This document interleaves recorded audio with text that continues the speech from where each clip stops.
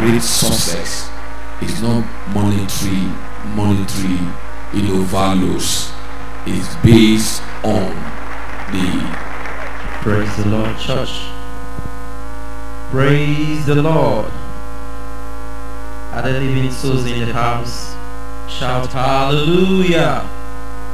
Let's put our hands together as welcome the person of Brother Ogaga. Please introduce. Praise the Lord, church. Praise the Lord. Are there living souls in the house? Shout hallelujah. I want to first of all appreciate our daddy for the privilege to share God's word with us in the house. And I just want us to jam those hands for our daddy that's celebrating. Praise the Lord. I also want to appreciate the pastors in the house, Pastor Donatus, Pastor Ezekiel, our mama. I appreciate you. I appreciate everybody, everyone seated here. May the Lord bless us in Jesus' name. So praise the Lord. Quickly, I'll just go through the topic because of time. I was given the topic sanctification. Sanctification. So literally, sanctification means a religious ceremony in which something or someone is made holy. I take it again. I said sanctification literally means a religious ceremony in which something or someone is made holy. So it's from the root word, or it's from the verb literally called sanctify. So it means holy, it means pure, it means sacred. And another word for sanctification is consecration. Praise the Lord. Now when you go through scriptures, you discover that God our Father, God Almighty, is holy.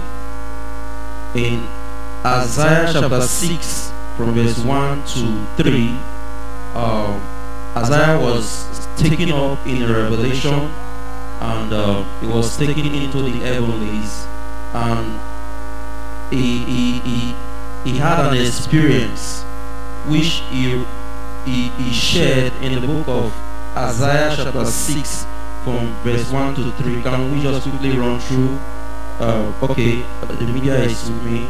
Isaiah chapter 6 from verse 1 to 3 says, "In the year that King Uzziah died, I saw also the Lord sitting upon a throne, high and lifted up, and his train filled the temple." Verse 2, let's see verse 2. "Above it stood the seraphims. Each one had 6 wings.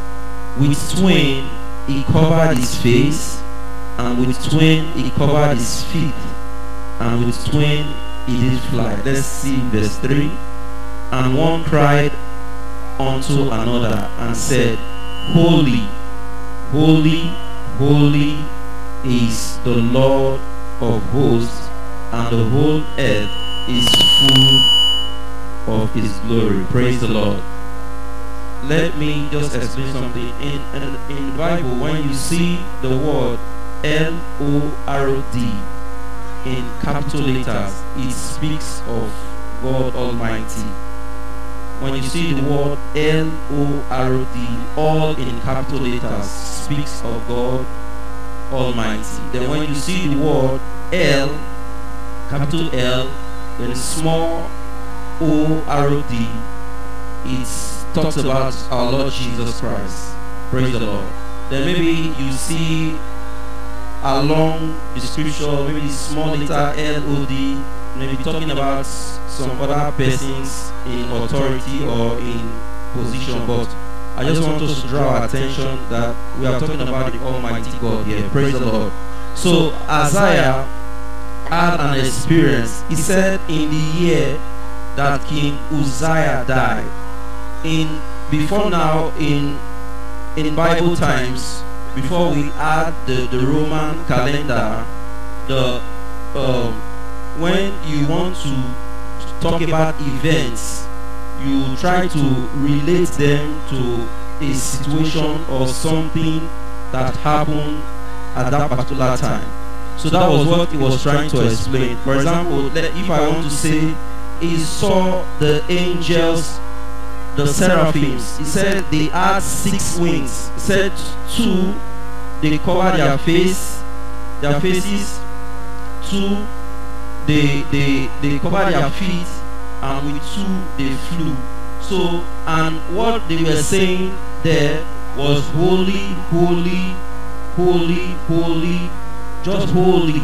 Praise the Lord. So God Almighty is holy, and for one to see Him, for one to be in His presence, such a person or such a thing must be sanctified. Praise the Lord. For one to see God, for one to be in His presence, such a person must be sanctified, must be holy. Praise the Lord.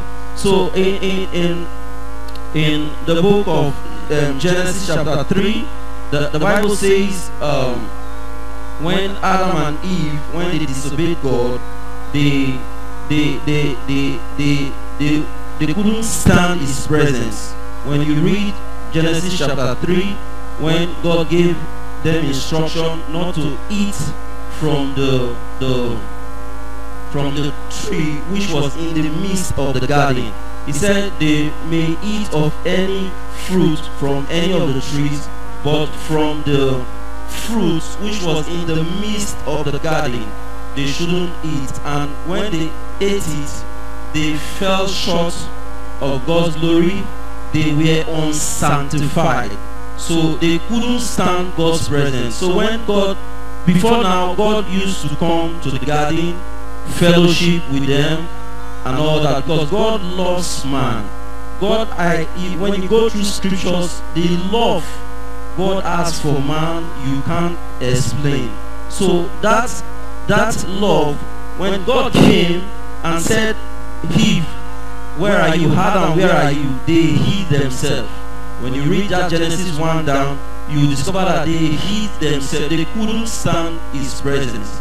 God is so holy that if you are not sanctified, you can't stand His presence. When you go through scriptures during the Old Testament, when people go into the temple, when they go to worship God, they couldn't go into the very presence which was the Holy of Holies.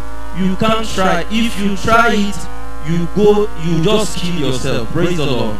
Even the priest that goes in once every year, there is something they tie on the waist of the priest, because nobody knows. If you go in and you are not sanctified, when they wait for you and you are not coming out, they just assume you are gone, so they drag you out.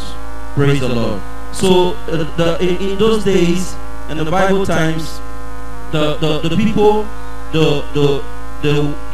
when they worship, the priest does this.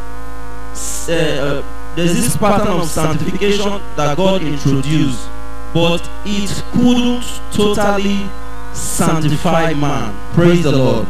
God introduced it because of the love He had for man, just to see how man can be able to come into His presence, but still it couldn't totally make man sanctified. Praise the Lord. So they do this once in a year. The high priest goes into the holies of holies, which is the very presence of God, where you have the ark of the covenant. So he goes in once in a year to atone for the sin of the people, but it still couldn't work. So God had to come up again with another plan, bringing his son Jesus Christ. Praise the Lord. Now, before now, while this was on earth going, in heaven, those who died and went to heaven, who were counted as righteous men, they couldn't even get to the very presence of God. Praise the Lord. There's a story in Luke chapter 16 verse 19. Please, can we just quickly rush there? Luke chapter 16 verse 19 is a popular story about Lazarus and the rich man and all that. Praise the Lord. So the Bible says when Lazarus died, he was taken into Abraham's bosom. So then there was a place called Abraham's bosom. That's people who were counted as righteous men. They were just kept there because they couldn't even get to the very presence of God. So the Bible says in Genesis 16 verse 5 that Abraham believed God and it was counted for righteousness. So those people who lived then, who died, they were kept in that Abraham's bosom. Praise the Lord. Until Christ came and the main process of sanctification took place and man was able to access the very presence of God. Praise the Lord. Now let's see Hebrews chapter 9 from verse 11. The book of Hebrews gives us a summary of everything I have been talking about since. The book of Hebrews, when you read from verse 1 down to the end, it gives us the summary. So let's see Hebrews 9 from verse 11 to 14. Praise the Lord. So it says, but Christ, being come an high priest of good things to come, by a greater and more perfect tabernacle. You know, I talked about the tabernacle that was in the holies of holies, the inner court. So Christ,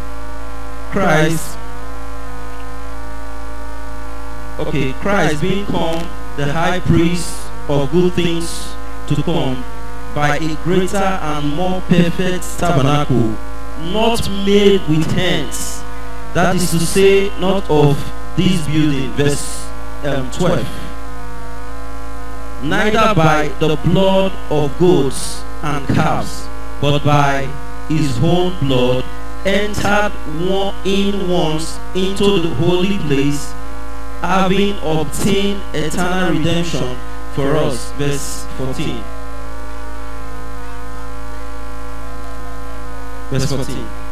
How much more shall the blood of Christ, who through the eternal Spirit offered himself without spot to God, purged your conscience from dead works to serve the living God. Let's see verse 15.